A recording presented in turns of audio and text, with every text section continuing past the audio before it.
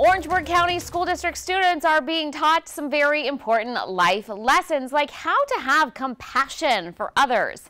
News 19's Victoria Samuels shows us more. Approximately 70 schools in several counties in South Carolina are participating in preventative behavioral health courses. Orangeburg County School District's Social and Emotional Learning Program has extended with a partnership with EVERFI and MUSC to teach children about compassion. Imani Jean is a 4th grader at Edisto Elementary School and is one of those children. A favorite thing that I learned is whenever you see someone, don't just think about saying, oh, I hope they're okay. Actually do something about it.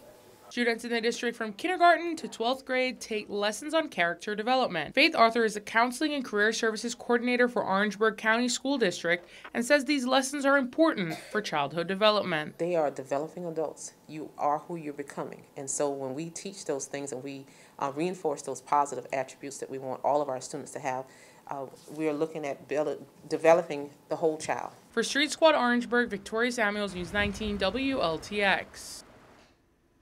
Calhoun County and Bamberg County also have schools taking part in preventative behavioral health programs.